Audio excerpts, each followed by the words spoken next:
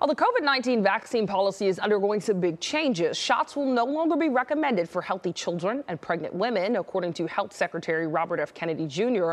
That decision, though, is raising big concerns among some medical experts and doctors. Let's get the facts from Dr. Paul Offit. He's the director of the Vaccine Education Center at Children's Hospital of Philadelphia. Thank you so much for being with us this morning. Thank you. Can you just talk about the changes with this recommendation that you're seeing? Well, there are two bad recommendations. One is to say that it should be shared clinical decision-making for getting vaccines for your child, your healthy child. Now, it's if you look at the data, and these are the CDC's own data, that over the past year, 150 children died from COVID. Half of them were perfectly healthy. 6,600 children were hospitalized with COVID. Half of them were previously healthy. So what they should have said is that this vaccine is recommended for children, that by the time you're 6 months of age, you are fully susceptible to this virus, which continues to circulate, and you could be caused to either be hospitalized or killed by this virus. It should be a clear, firm recommendation. In terms of yearly dosing, that can be shared clinical decision-making, but not in terms of the primary dose.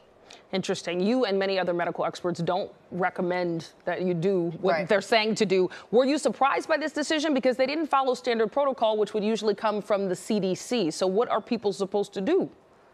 Right. No, what RFK Jr. did this is he just unilaterally made this decision as if it was handed down on stone tablets from on high. He never allowed for public comment. He never allowed for expertise in terms of the Advisory Committee for Immunization Practices. And regarding pregnant people, I mean, we know that pregnancy is an increased risk for this disease, that you're more likely to be hospitalized and more likely to die if you're pregnant as compared to women of reproductive age who are not infected. You know that. That's why it was an urgent recommendation when that vaccine first came out for pregnant women. And so what the irony of this is that Marty Makary, who's the FDA commissioner, just days ago published a paper in the New England Journal of Medicine listing pregnancy as a high-risk category. Then 4 days later, he's standing next to Robert F. Kennedy Jr. and saying we're not recommending it. Which is it?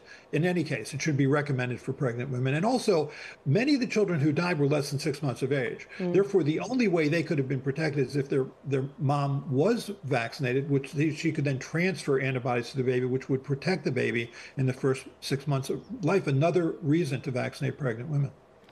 It's so confusing, right? When you get all this different information out there from, government sources and scientists, all this discussion. How are you actually discussing this with concerned parents and your patients?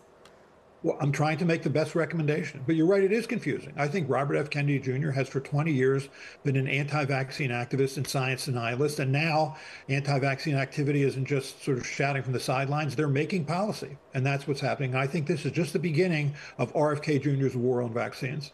Okay, so let's say you go to your doctor and they say what you were saying, that you're a pregnant woman or you have a young baby and you should get the vaccine. Part of what I've read is the complication here is that insurance coverage follows federal recommendations. And so that even if you want it now, then maybe the shot could be $200 as opposed to free. Right. So insurance companies will make that decision. I hope they make the right decision because it's in their interest to make the right decision. I mean, if you don't vaccinate, don't cover vaccination, then there's more likely that that child or that pregnant person would be hospitalized or worse. And that is only more expensive for them. So the right decision is prevention. Are you concerned with this being discussed? Do you have concerns about flu shots and other, could other vaccines come under attack? Sure. Well, you're seeing measles epidemics right now that we haven't seen in really 30 years. We have 3 people who've died of measles, 2 of whom were children. We haven't seen a child death from measles since 2003. You have 216 cases of deaths from influenza in children this year. We haven't seen that level since 2009. You have pertussis or whooping cough that's causing deaths in states that hadn't seen deaths in years. And this is RFK Jr. saying he wants to ignore infectious diseases, and that's exactly what he's doing. But those infectious diseases aren't ignoring us. Right. We just saw the cancellation of the bird flu vaccine as well. Dr. Paul Offit, we could talk about this a lot more, but we're out of time. Thank you so much for being with us this morning. Thank you.